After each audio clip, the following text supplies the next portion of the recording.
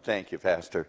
And I'd like you to take your Bibles, turn to, how many of you, all of the books are your favorite book of the Bible? Just whatever you're in today is the favorite book. So to 2 Peter, incredible epistle. You know, when you look through the Gospels, Peter is proof that no one is useless. You can always serve as a bad example. How many know most of the time Peter's saying the wrong thing at the wrong time or doing the wrong thing? But you know, I love Peter. I'll tell you what, none of the rest of them would step out of the boat. God used him mightily. Listen, Peter was the one that after Pentecost, when he was walking down the road, his shadow touched people and they were healed. But you know, the Peter of 2 Peter is a different man than the Peter of the Gospels. And the reason is it wasn't just the empowerment of the Holy Spirit. That was really critical, and he was different immediately. But over his lifetime, when you read his second epistle, you realize this old man was very different. And he was really an example of what our text is tonight. I confess I wrestled with whether to share this with you tonight because it is a very complex passage of Scripture. In fact, when I was in Bible college, sometimes people ask me, how long does it take you to prepare a message? Well, I have literally had a message come to me in 10 minutes, and it comes really quickly. And most of the time, of course, it's not that. But then there are those that take 20 years. You know what I'm talking about, Loretta? And this is one that took more than 20 years, and actually it's still not finished, because every time I read this passage, something new comes alive to my mind and to my spirit. So would you with me pray that the same Holy Spirit who inspired Peter to write what we're going to read will illumine our minds to the truth tonight as we read God's Word. Father, would you put your hands in a receiving position? Lord, we just come here to receive what you have for us. And each of us are on our own journey as we talked this morning. And you are ordering our steps, and yet we must choose to respond to your leading in obedience. And Lord, as Loretta said in her life, you dealt with her heart long before she began to do what she's doing now. And Lord, you're leading people. You've given us gifts and abilities, and you're leading us. But God, in the process, it's not just what we do, it's what we are becoming in the process. Because you're not finished forming us into Jesus Christ's image. I just pray that your Holy Spirit will make your truth come alive to our hearts and minds tonight in Jesus' wonderful name. Amen. 2 Peter chapter 2, if you don't mind, I'll read it out on my phone. And thanks to Steve, I emailed him just half an hour ago and sent him these texts, and he already had them ready. So would you just thank these guys in the booth that make it happen? So 2 Peter, at the very beginning of the epistle, and I'm going to kind of read through this text, and I'll stop at points and comment on this, and then we'll go back and forth.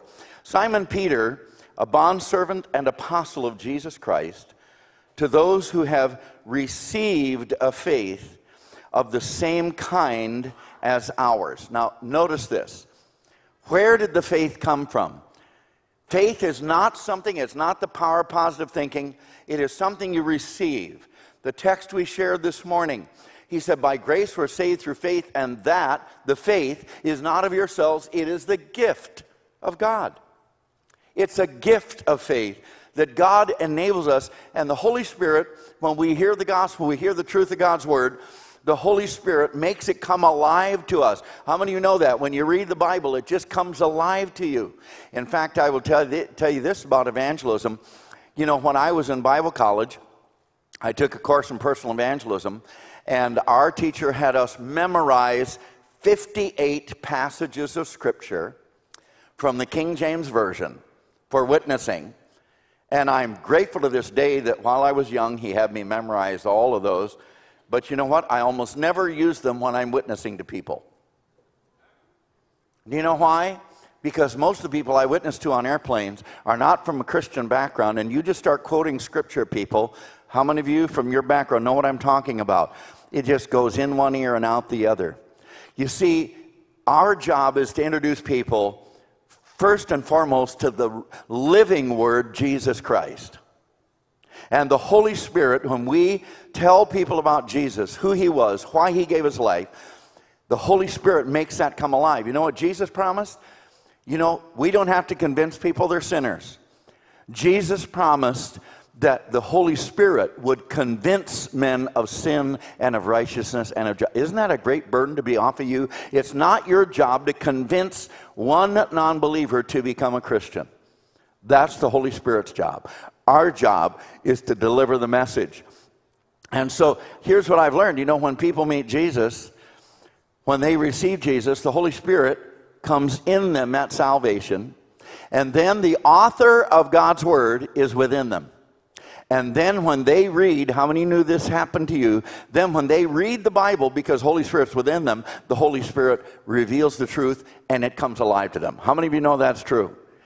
And so he's saying, look, you see, faith is a gift. He gives us the gift of faith to believe. And he's writing as an old man to these people in these various churches throughout Asia.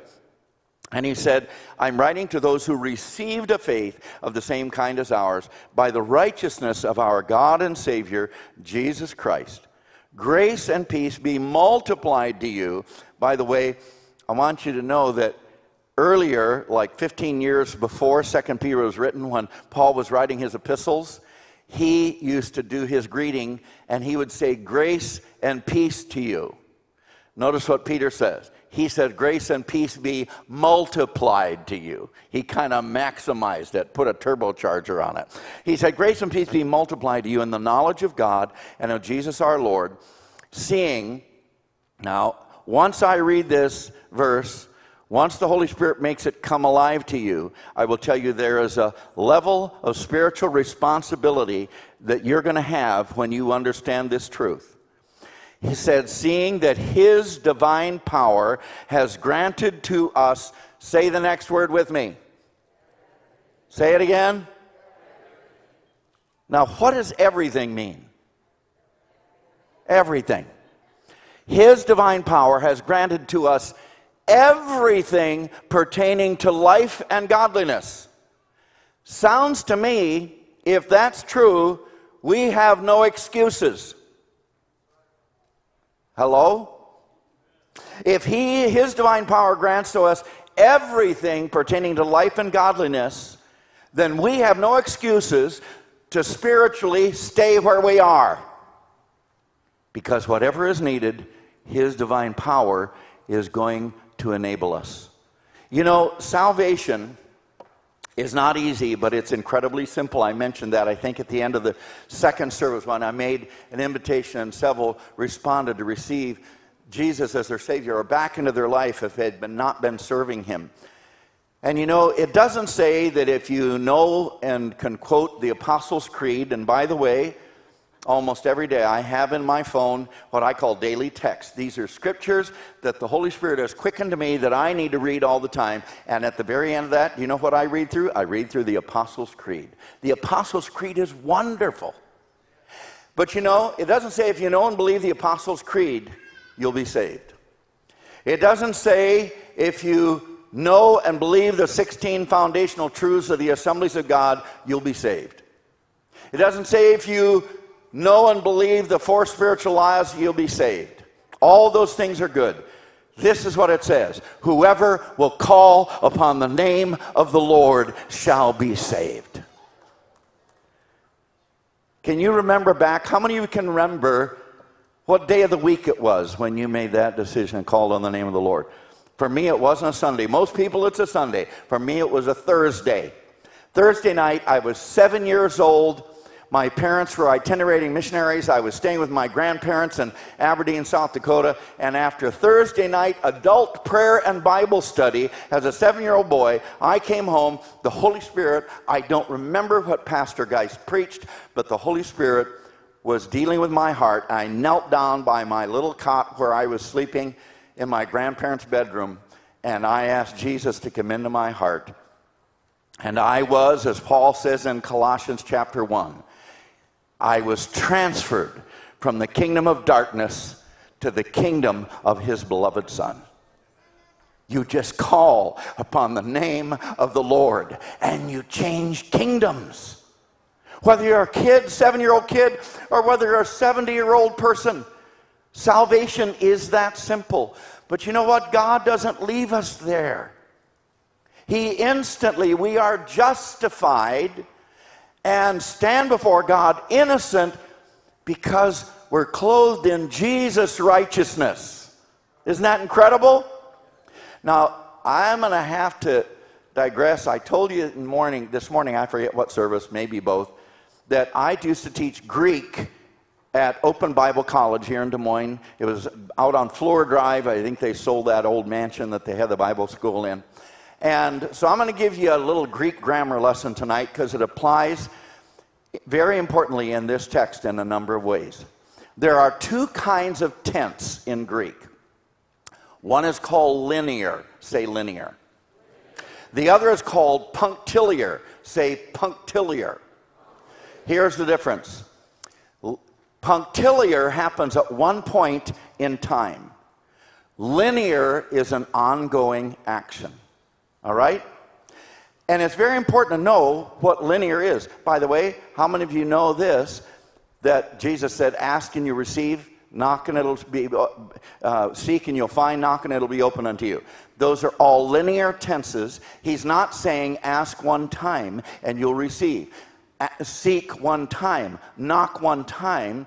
He is literally saying, keep on asking and you will receive. Keep on seeking and you will find. Keep on knocking and it'll be opened unto you. When Paul writes, be filled with the Holy Spirit, he says, don't be drunk with wine, but be filled with the Holy Spirit. He is not talking about the baptism in the Holy Spirit. He is talking to people who already experienced the baptism in the Holy Spirit. It is a linear tense. He is not saying you are baptized in the Spirit one time. From then on, you are filled with the Holy Spirit. We're to keep, he's literally saying, keep being filled with the Holy Spirit. And when I quoted that verse in Colossians, he said he rescued us from the domain of darkness. That's punctiliar. At one point in time, Jesus, 2,000 years ago, gave his life, descended into hell, ascended again, and rescued us from the domain of darkness. And then, when I was 7 years old on a Thursday night, at one point in time, like I had a physical birthday, I had a spiritual birthday, and after he rescued me 2,000 years ago, he transferred me into the kingdom of his beloved Son. That's the power of the punctiliar. Aren't you glad Jesus saves you in one day? You don't have to take a class to be saved. Hello? You call on the name of the Lord and you're saved. Now, back to our text. He said, his divine power has granted to us everything pertaining in life and godliness. Now, I will tell you, we're saved punctiliar at one point in time.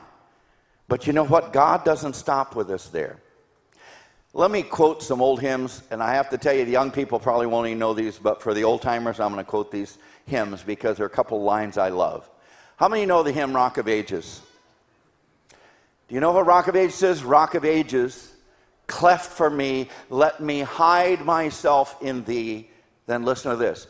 Let the water and the blood from thy wounded side which flowed be for sin the double cure, save from wrath, and make me pure. Do you know that the day you received Jesus, you immediately were saved from God's wrath because you were saved? But how many know the rest of our life, he's still having to make us pure? Amen? He's still changing us. Have you ever heard this hymn by John Wesley, Oh, for 1,000 tongues to sing? There's one line, he said, oh, for 1,000 tongues to sing my great Redeemer's praise. And then the next verse says, he breaks the power of canceled sin. Your sin was canceled when you called upon the name of the Lord and you were saved. But you know what? That doesn't mean the power of that canceled sin has been broken in your life. Amen? Because still there are spiritual battles that you're going to have to work through. So, here's what he's saying. To break the power of canceled sin and to purify your life, his divine power has granted to us everything pertaining to life and godliness. And notice, it's through the true knowledge of him, and the reason the New American Standard translates that, true knowledge. There's a word, the Greek word for know is ginosko. That Greek word is not ginosko, it is epiginosko, which is an intensifying knowledge. You see, he's saying there's a knowledge, but it's going to be the true knowledge of Jesus Christ. We grow in the knowledge of the Lord, in the true knowledge of Jesus Christ, who called us by his own glory and excellence. For by these he has granted to us his precious and magnificent promises, so that by them you may become partakers, you will become partakers of the divine nature. Now, you know what? You're immediately in punctiliar saved. But becoming a partaker of the divine nature is linear. You see, it's an ongoing thing in your life that, what? He says his divine power has granted to us everything pertaining to life and godliness. Godliness means the character of God is coming out in us. And that is an ongoing action that happens in our life. I've got to quickly move on here. And he said that, notice this, having escaped the corruption that is in the world by lust. Lust is talking about uncontrolled desire. Let me give you a little wake-up call. If you're going to serve Jesus, you can't have everything you want. Our world is filled with unbridled, uncontrolled desire in multiple ways. That's the corruption of this world. But he says we can escape that.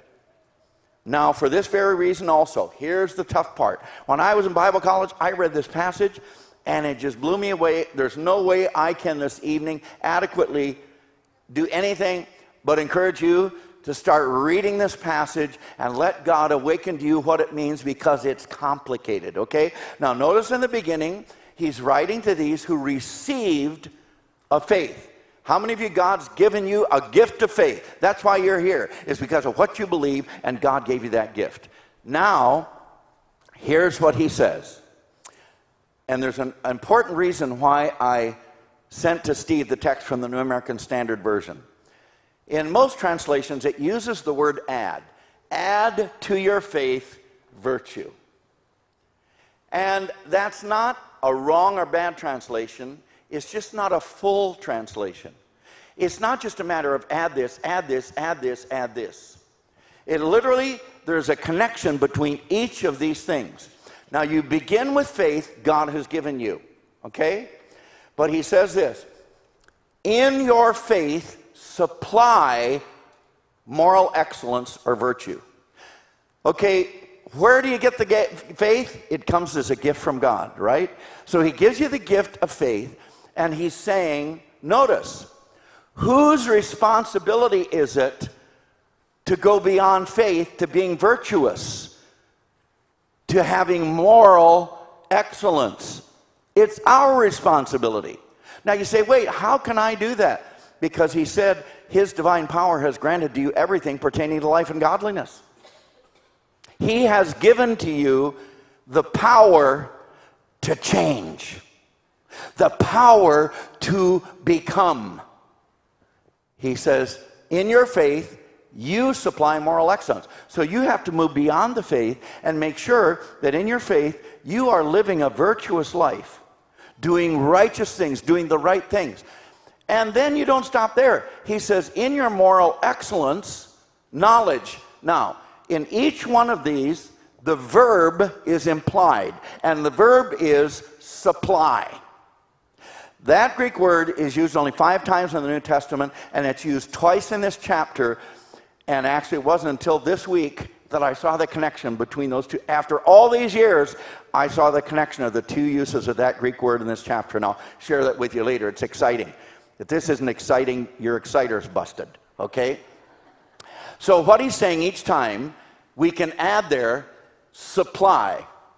So he's saying, in your faith, supply moral excellence. And in your moral excellence, supply knowledge. In other words, it's not just enough out of your faith to live virtuously. You should be learning. And how are you going to learn? By giving yourself to the Word of God. I will tell you, friends, can you imagine what God could do through the Church of Jesus Christ in America if people spent half as much time in the Word of God as they do in their smartphones? Excuse me, I'm glad somebody said amen, because I was worked up there if you didn't catch on. Okay, let's go on to the next passage. In your knowledge, we're going to always insert the word supply. And by the way, let me give you one other usage. One of the ways to get a feeling for usage of a Greek word is see how it's translated elsewhere. In 2 Corinthians, when he's talking about giving, and I will tell you there's a great principle. In 2 Corinthians chapter 9, you'll learn this. God will always give more through you than he will give to you. Can I say that again?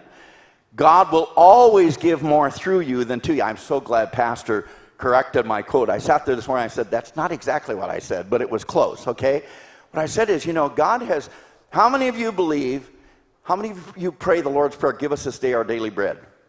How many believe God has been your supply and you have what you have because of him? So you have it in your pocket or your purse, right? May I tell you, God gave it to you. If you want more, then you give it, and he'll give more through you than he will to you. Because here's what he said in 2 Corinthians 9. He who supplies seed to the sower and bread for food will supply and multiply your seed. He doesn't promise to multiply your bread for food. He promises to multiply your seed for sowing. He will give more through you than to you. Are you with me? Let me see your hands. I can't tell by your faces, okay? All right, so when he says that God who supplies seed to sow and bread to eat, that's the exact same word as he's saying in your faith, supply moral excellence. In your moral excellence, knowledge. And in your knowledge, supply self-control. Do you know that there are people who are virtuous and knowledgeable that still aren't totally self-controlled? Hello? Boy, I'm glad. Pastor said right. How many know Pastor knows? All right? He knows a lot of people who are actually living good lives, and they have a lot of knowledge of God's Word, but they're not always in control, are they, Pastor? So he's saying, look, in your knowledge, you were speaking to yourself. Oh, boy. Excuse me. Anyway, in your knowledge, self-control. And in your self-control, there's some people that control themselves, and you know what? They get discouraged and give up. He said, in your self-control, supply perseverance to keep moving. In your perseverance, supply godliness. Move on to the next text, Steve. In your godliness. Do you know that there are people who have all of these qualities in their life and they aren't nice to people? Hello? And in your godliness, I remember something that there was a kind of a mean old Sunday school teacher, and this little kid came home. It's a true story. And this kid came home, and you know, this Sunday school teacher was a good person.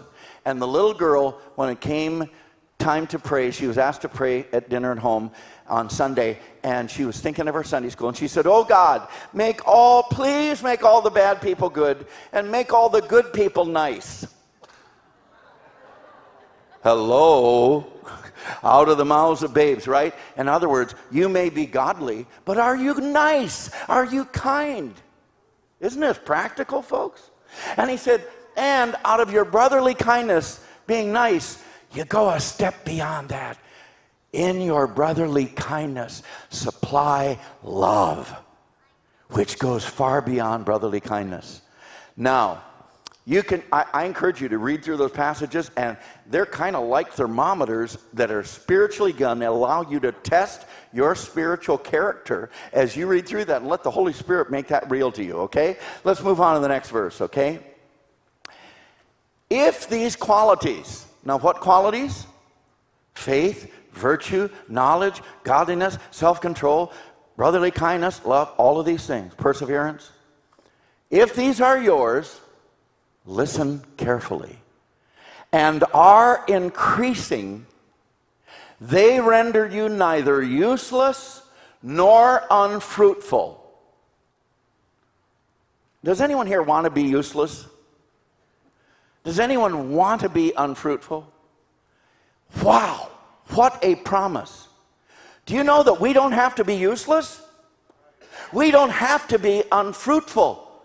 He said, if these qualities are yours, they render you neither useless nor unfruitful in the, here he goes again, in the true knowledge of our Lord Jesus Christ. When you really come to know Jesus. Now, I want to stop there. That's a powerful promise. And by the way, a little bit later on, go ahead and move on because we'll come back to this. You can move backwards, right?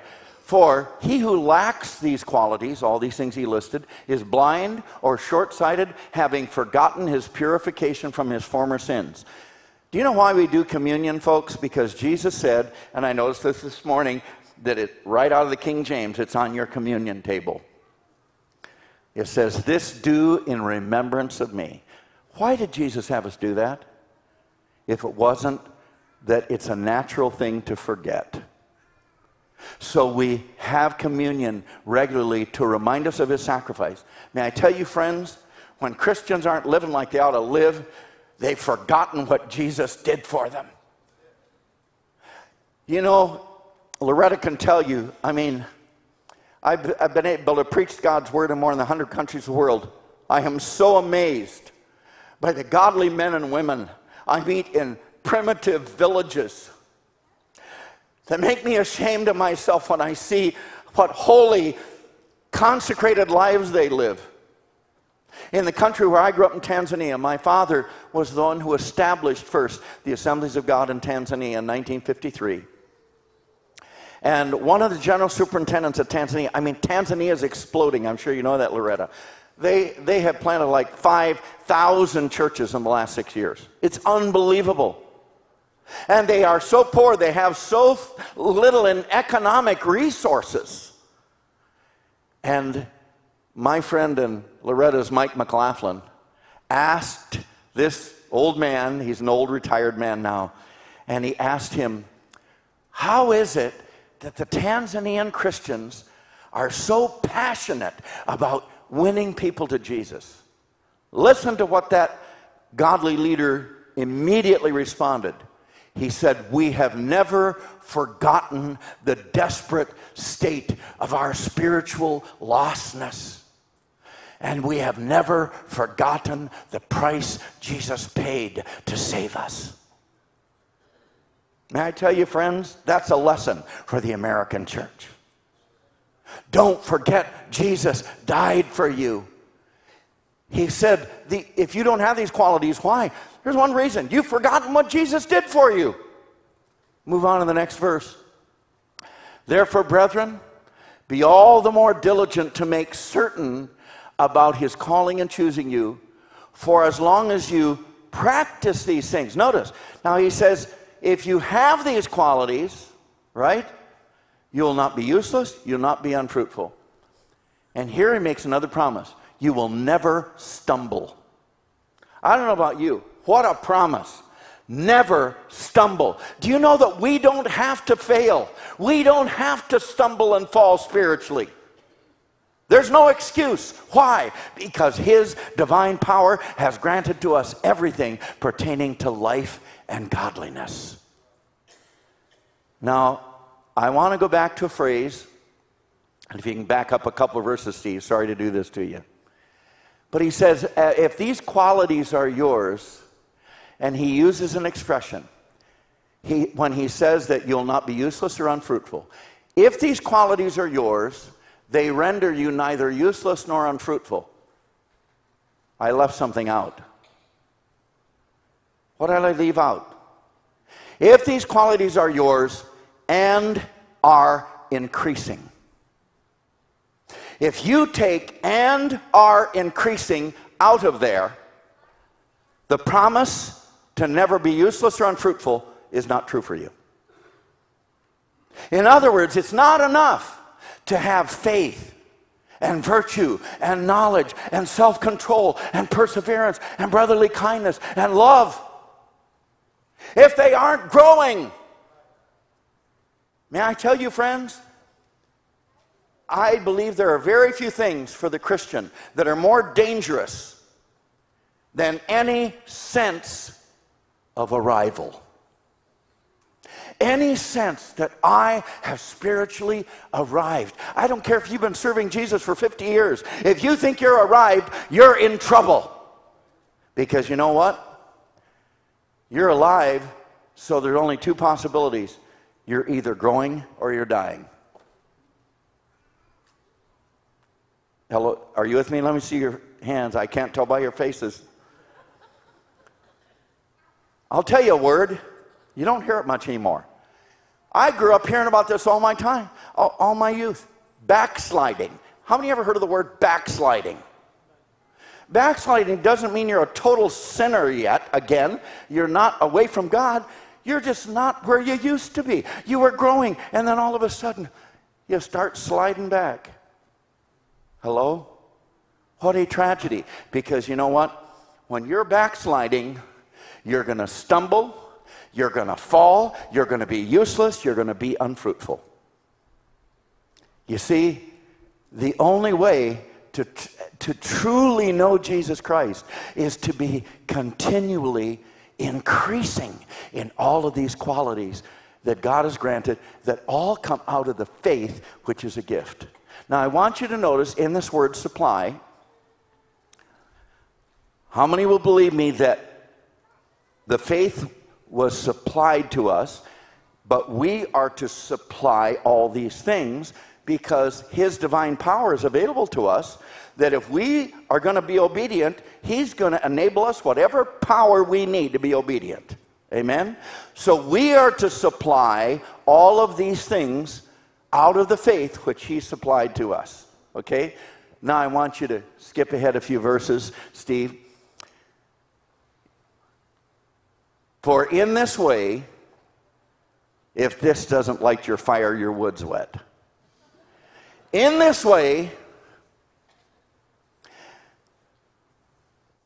entrance. Carrie said this morning, I think it was, that his wife was in a Bible study group, a life group, with my sister, my mother. This year, I lost my mother. She entered into the eternal kingdom. Last year, before my mother died, my sister died. I was holding my sister's hand for the 15 minutes. I held her hand while she was alive until she was gone in that intensive care unit. She couldn't speak. She looked to me and looked to the others around the bed. And then she just looked up until she closed her eyes, and I felt the life go out of her hand. Let me tell you something, folks. That's when our faith matters. There was a time when I've only been operated on once. I still have my tonsils, have my appendix, all my equipment, it's all there. I was operated on once by a Muslim woman. And for the record, I'd rather be operated on by a competent Muslim doctor than by an incompetent Pentecostal doctor. That's just a little thing I thought I'd share with you. Anyway, they did exploratory surgery because my symptoms seemed to indicate that I had cancer. I was hospitalized in Honolulu on the way to Samoa, and this brilliant Chinese doctor said, we've got to open you up. Now, I have to tell you, the first time I'm opened up, I didn't like the idea of it being to explore. They don't even know what they're looking for, and they're wanting to open me up, but I had to trust them. And now remember, he had said, we think you probably have cancer. Probably terminal. I'm lying on the gurney. Ruth was in the hotel I called, and she came and joined me, and we prayed, and then they wheeled me into this no man's land between this room and the surgery, and I was all alone on the gurney. And let me tell you, when you're going to be knocked out. And by the way, how many of you have been knocked out? It's not a gradual thing. Hello? I was in the middle of a prayer. In the middle of a prayer, and you're gone. I mean, you know, they give you the shot, and it's just not, you don't fade out. You just like that. And so I remembered what I prayed when I went out. I said, God, if this is my time, I'm ready to enter your eternal kingdom. That's when you know what God's peace is. I said, I'm ready. But if you still have anything for me to do, that was the end of my prayer. Evidently, he still had stuff for me to do because I'm still here. And when the doctor met me the next day, when I came out of recovery, I said, what did you find? She said, nothing. She said, there's nothing wrong with you. There's no cancer. There's no nothing. There was nothing to remove. But I tell you this, I'm glad for the experience, because I knew as I stood, rather laid between life and death. Do you know what? When a Christian dies, the Word of God says, it doesn't say we sorrow not. I can't say I did not sorrow when my mother died or when my sister died. It says this, we sorrow not as those who have no hope. We sorrow, but not with no hope. Don't you like the name of this church? Hope. Do you know how many people in this community don't have the hope for eternity in his eternal kingdom? But notice this, in this way, now notice, he supplied the faith to us. We are to, in that faith, supply virtue, knowledge, all of these things. And then it comes right around full circle. And he said, in this way, entrance into the eternal kingdom of our Lord and Savior, Jesus Christ, will be abundantly supplied to you.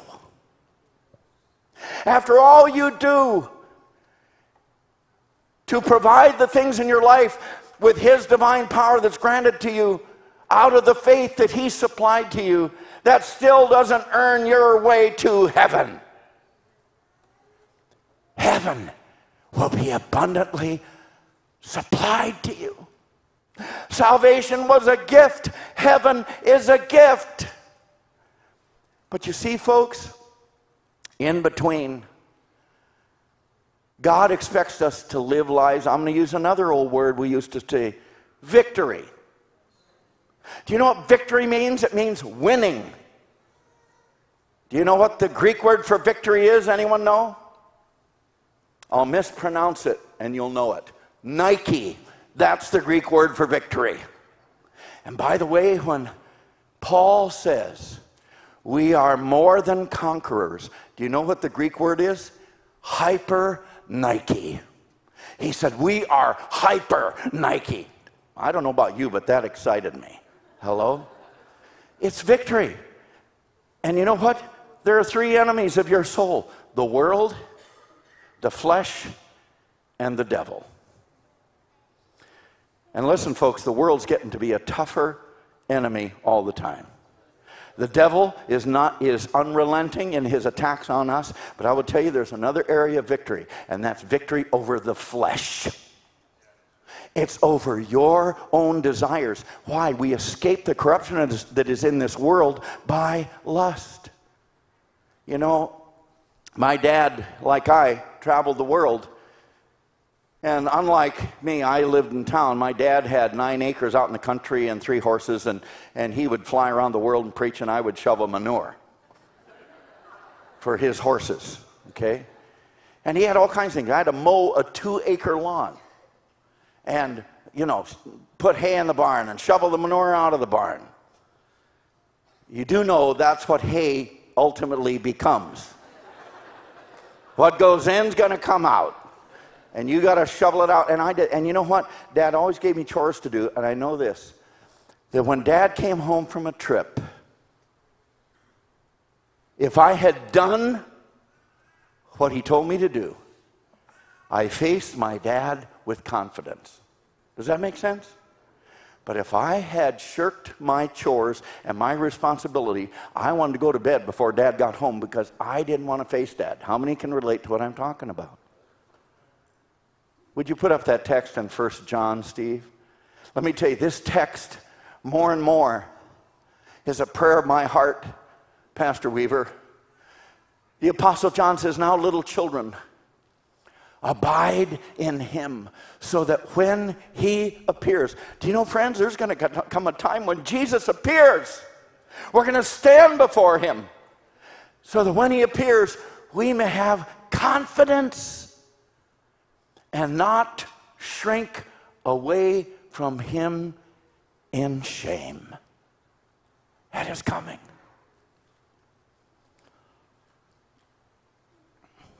I'll tell you this, I live in submission to spiritual authority. I have a district superintendent in Hawaii and district presbytery. I have a general superintendent and executive director of world missions. I account to all of these people. And I mentioned to Norm Toston, I went by and saw Norm and Cleo yesterday, dear friends of so many years. And at one time I was accountable to Norm Toston because I was credentialed in the Iowa district. And you know, I've been accountable to all these spiritual leaders. Pastor Weaver, someday I'm not going to have to answer to any of them. I'm only going to have to answer to Jesus. We are accountable in this life. And I will tell you, the longer I live, the more the desire of my heart is, Jesus, I want to be able to face you with confidence. And you know what? I still got victories I got to get in my life.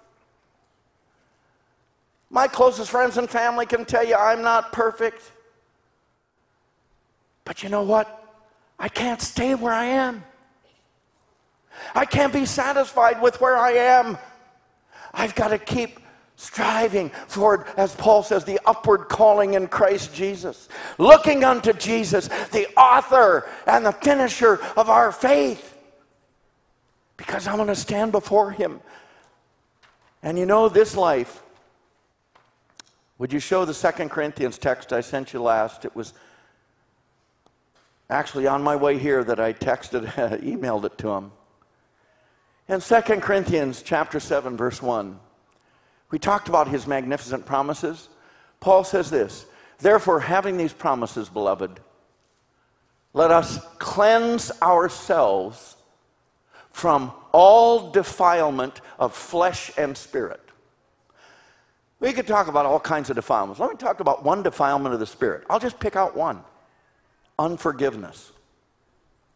Do you know that if you have someone who's wronged you in your life and you cannot or will not forgive them, that is a defilement of your spirit. And if you don't get rid of it, it's gonna erode your soul. You know, the tragedy of unforgiveness is that you are paying the price for someone else's sin when you don't forgive them. The only P.S. on the Lord's Prayer is that Jesus said, if you do not forgive others their trespasses, your heavenly Father will not forgive you yours. That's the only thing at the end of the prayer that he says. You know why he said that? Because he knew it was going to be a hard pill to swallow when he put in the Lord's Prayer, forgive us our trespasses as we forgive those who trespass against us. So that's just one defilement. I don't know. But you know what? How many will admit we're all family here? None of us arrived at perfection yet. We're not totally like Jesus yet. God isn't finished with us yet. And we have a choice as whether we will pursue on to victory over the world, the flesh, and the devil by growing in him. Now remember I told you linear and punctiliar? Cleanse yourself from all defilement of flesh. That verb is punctiliar. It happens at one point in time. You know what he's saying? If you're doing this bad thing, quit. He doesn't say, wean yourself out. It's not a Chantix. Is Chantix that thing where people are going to wean themselves off of, you know, their addiction for tobacco, right? Okay. Listen, he doesn't say get Chantix. Wean yourself off of unforgiveness. Wean yourself off of lust. Wean yourself off of greed. He's saying, quit it. It's punctiliar. Cleanse yourself. I shouldn't ask this. How many took a bath today? You took a bath before you came to church. Come on. You went in there, you did it on one day. I showered in the Fairfield Inn this morning. You know what? It takes me 5 minutes. Someone may take a half hour. I don't know. It took me 5 minutes and I showered. And you know what? You do it on a certain day. And you know what he's saying? Just like you cleanse your body, you can cleanse your spirit, your defilement of flesh and spirit. But, and I got to take just a couple extra minutes to tell you, when I grew up, I was in the Assembly God. It didn't start with an A, and it was not 3 words. It was 1 word, Assembly God, and there was no B. It was Assembly God. You know, I was in Southern Missouri. What church do you go to? Assembly God. Say, what does your church believe? We don't smoke, and we don't chew, and we don't date any girls that do. I mean, everything we told about was what we didn't do. May I tell you, the Assemblies of God has changed. When I was a kid, I never saw my mother have an earring. She could not have a little pearl. How many have been in Assembly God long enough to remember those days? Come on, let me see you. She could not have a pearl on her earlobe. Now you ladies can wear fishing tackle, and no one thinks anything of it. Hello? But may I tell you something, folks? Holiness, perfecting holiness, does not just happen by taking your earrings off. Hello? I'm not making a case for earrings. Don't misapply my text here. It doesn't happen because you get a haircut or you change the clothes you wear. Those may be very much evidences of an internal work. But you don't perfect holiness by simply outward behavioral patterns. It is a linear tense.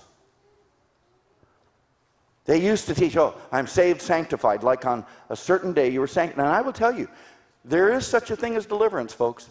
My grandfather was a drunken bartender. When he got saved, he was instantaneously delivered from alcohol, tobacco, and swearing in one day. He quit it all.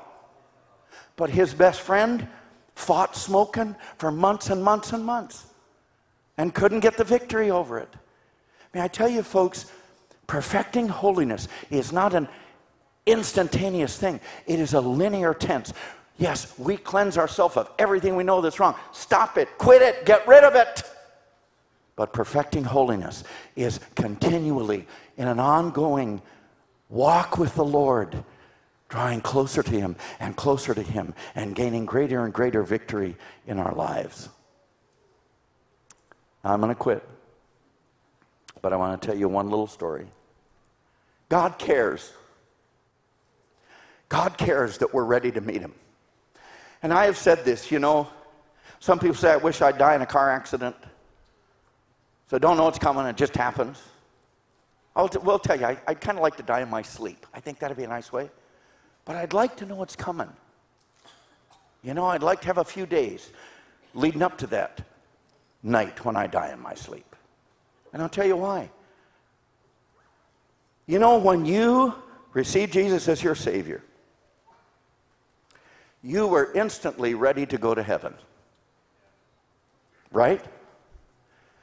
But you were not ready to leave earth.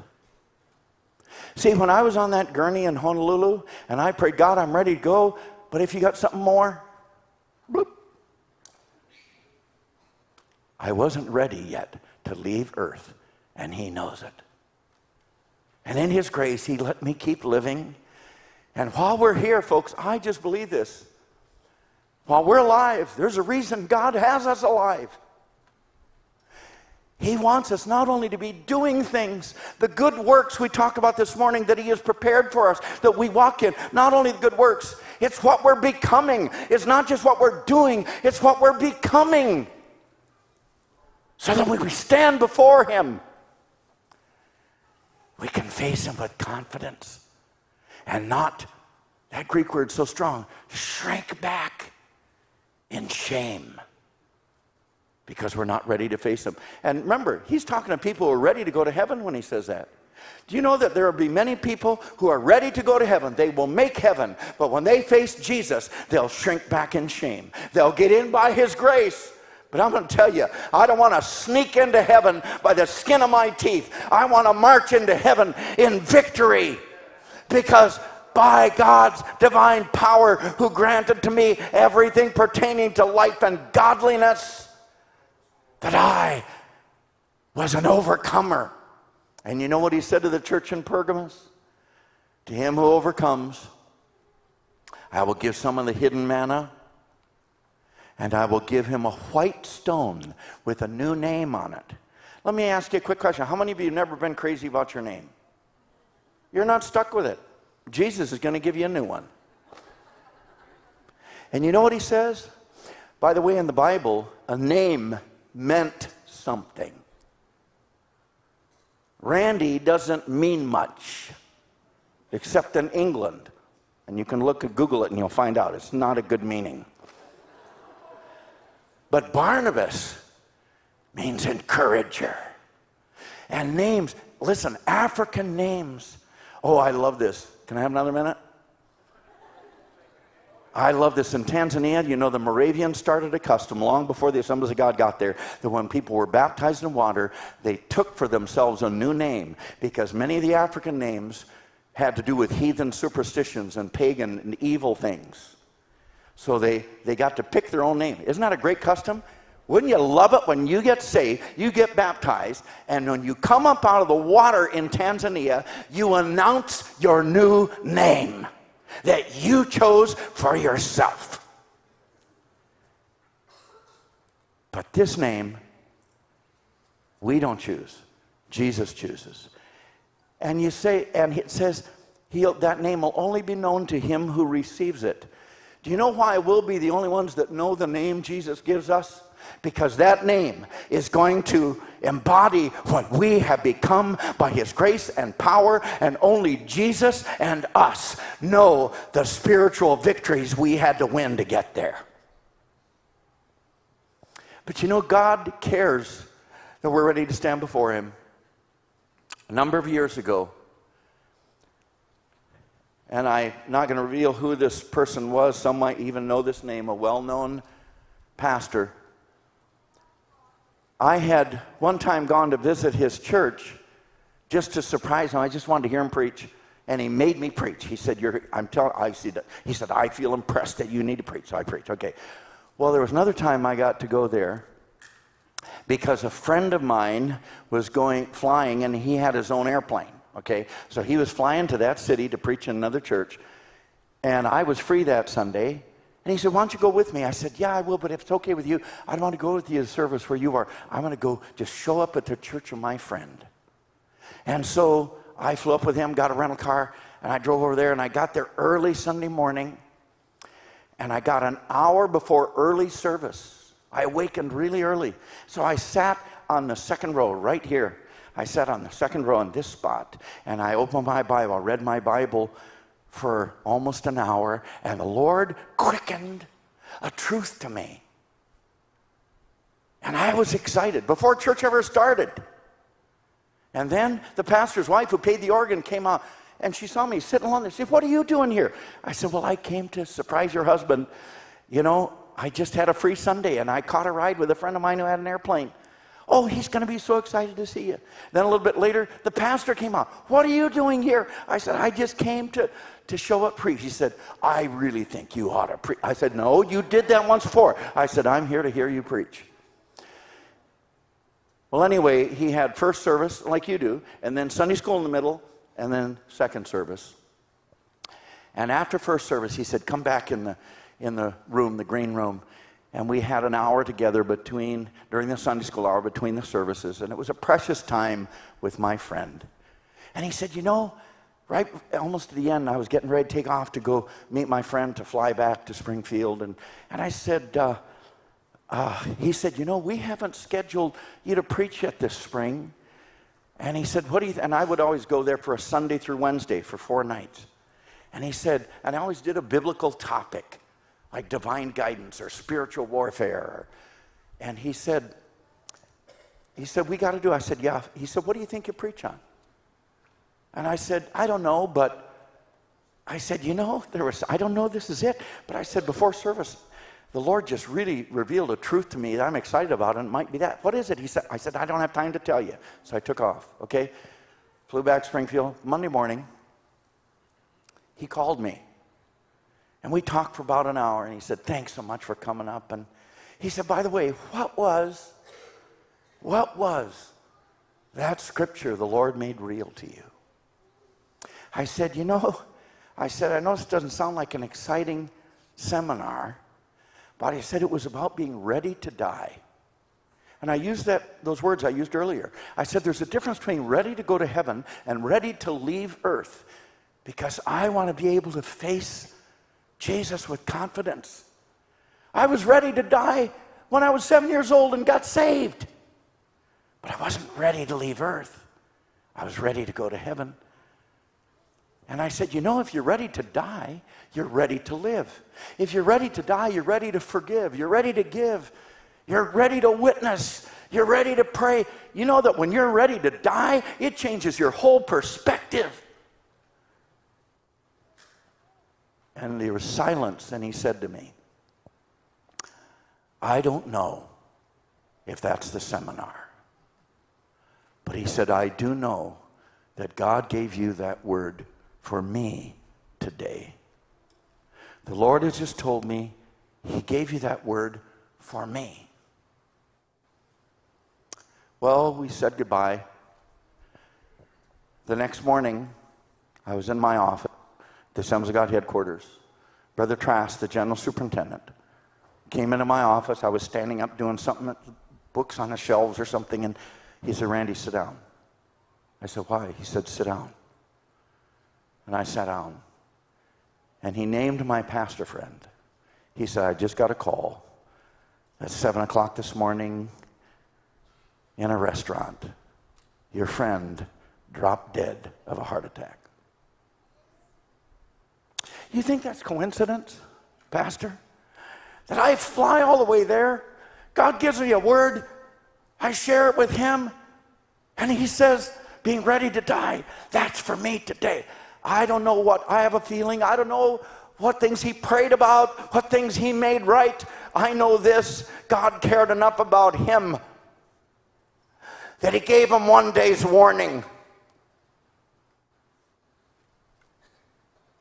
People, the only way to live is to be ready to leave earth at any time, because we're growing constantly in him.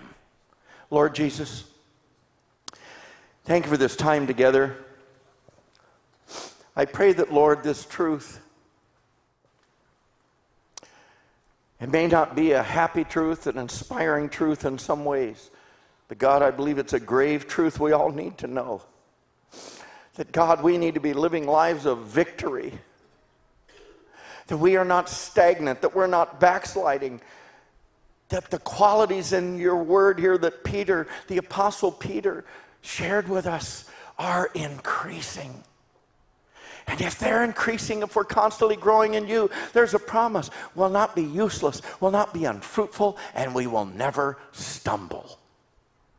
That's your promise. Lord, we want to live lives of victory. I'm not going to ask you for confession, for repentance, for anything. I'm just going to ask you if you, like I, want God's help and his divine power for life and godliness to live better than you have been, to live in greater victory, to grow more than you've grown, to be perfecting holiness. Would you just lift both your hands up to him, submit your lives to him, just thank him as Pastor comes to close the service. Lord, we thank you.